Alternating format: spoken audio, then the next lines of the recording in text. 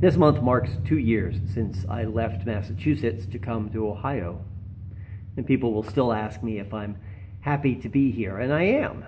I like it here. I'm glad to be serving God in this place, in this time, in the present.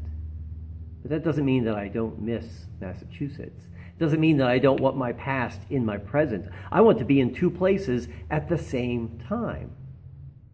But it doesn't work that way, does it? We can only be at one place at one time because we experience time as a line from one point to another. And we'd like to think that we have all the time in the world, that time has no end, and that is what we call infinity. But God doesn't exist in infinity. God exists outside of time in what we call eternity, a timeless state. So for God, according to Peter in this passage, one day is like 1,000 years. Oh, and 1,000 years is like a day. It's not experienced in the same way we experience existence, because we live from moment to moment. God is outside of all those moments and inside all those moments. So when we're looking for God's will to be done, we have to wait patiently at times.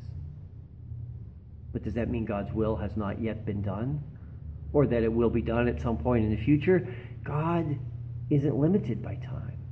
This is why Jesus told us that heaven is now. Heaven is not something we wait for because it exists now.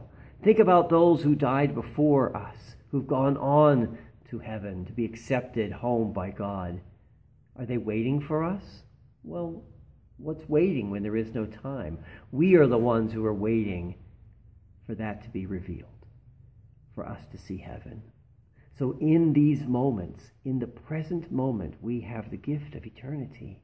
If we have eyes to see and ears to hear, we can recognize God breaking in to every moment.